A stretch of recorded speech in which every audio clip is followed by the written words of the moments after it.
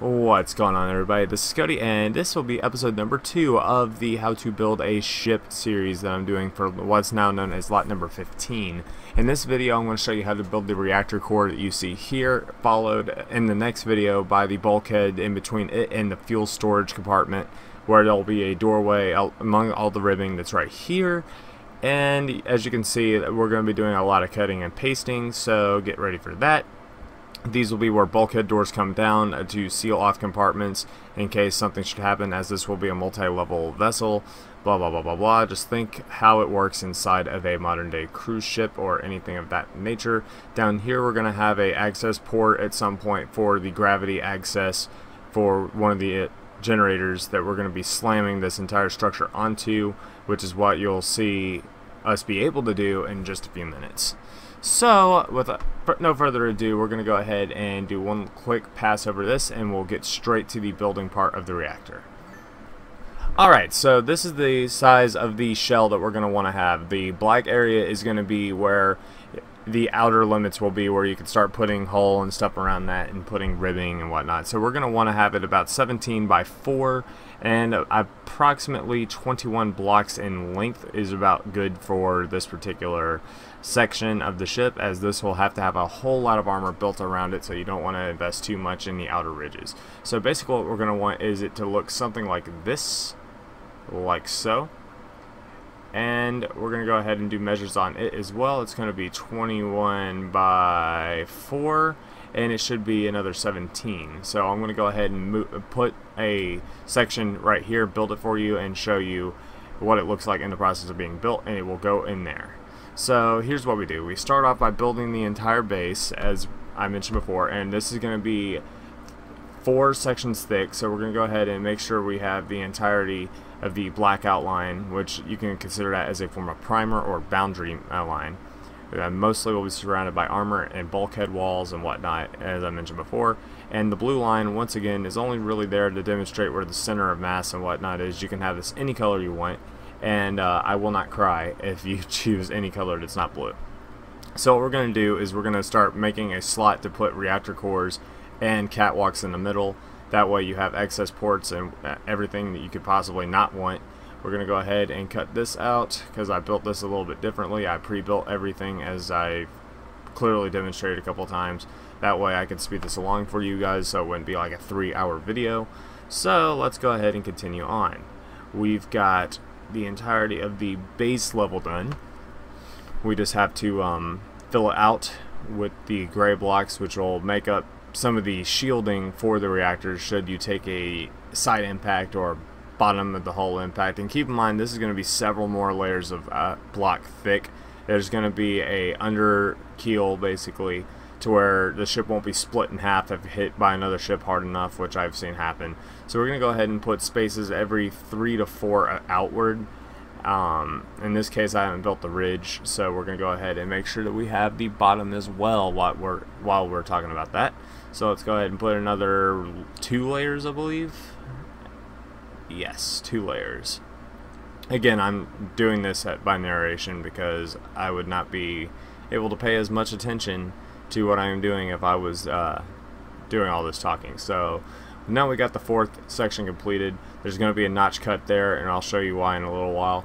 We're going to continue here. We're going to get the reactor cores ready to be put in. So we're going to have to put the excuse me, we're going to have to put the connection pieces here, the conveyors. I've already sealed off the boundary lines, and you'll have something that looks just like this when you're ready to start outfitting this particular section. We're going to go ahead and copy this because it's going to stop being cookie cut here in a minute, because we're going to start outfitting the reactor cores into the compartment. We're just going to go ahead and get them relatively close. And there we go. We're going to take one section and cut notches into them, and then we will marry those back together when the need arises. Here we're going to go ahead and start putting the reactors, and I did put these reactors on in the wrong direction, so you'll see me change that eventually. So if you see an inconsistency with the result, you'll understand why. So we're going to go ahead and put 2 sections tall, so it's going to be 2 blocks higher above the reactors per section, which will give you 5 blocks total per section. So 5 up, then a floor, 5 up, and then a floor. So basement, floor. Actually, no, it's going to be 4. Sorry about that. It will be 4 if you include the bottom floor for the reactor. So conveyor, reactor, conveyor, and then another layer up, and then conveyor, floor, conveyor. Yes. Okay, so here we're going to go ahead and start putting our catwalk in. We're going to go ahead and get rid of this blue line and lower it down, as we just needed it more to placehold where everything was going to be temporarily. So we're going to go ahead and delete that real quick so we can get the catwalk in place, and then eventually we'll start doing the fitting out process of this area, but at first we're just going to start putting in the conveyor support catwalks and whatnot. That way we have something to walk on.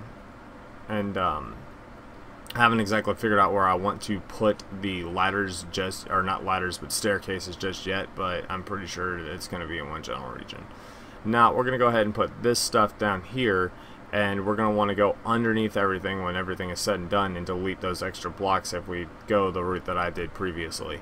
Now we're going to go ahead and just do it 1-2 lines at a time to prevent that problem from happening again. And then we go ahead and get ready to move up again, and each floor is going to there's going to be 3 floors for reactors. There's going to be 8 per floor on the first 2 levels, and then there will be 3 rows on the 3rd level. And here we have me correcting the reactor's alignment issue, and we complete the conveyor tubes. Now the entirety of the reactor system is completely connected together without the top set.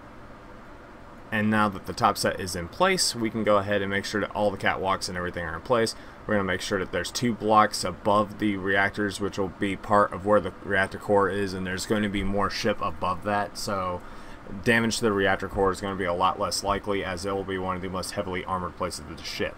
Now we're going to go ahead and put the blue lines in again to demonstrate where the center of gravity is, and also as a good connector point. That way when you do cutting and pasting, you don't have your entire day wrecked by a bad position, which I've had to take 30 minutes to fix before because we didn't pay attention. So now we're going to go ahead and slap the section that will be for the power cargo, the fuel cells will go.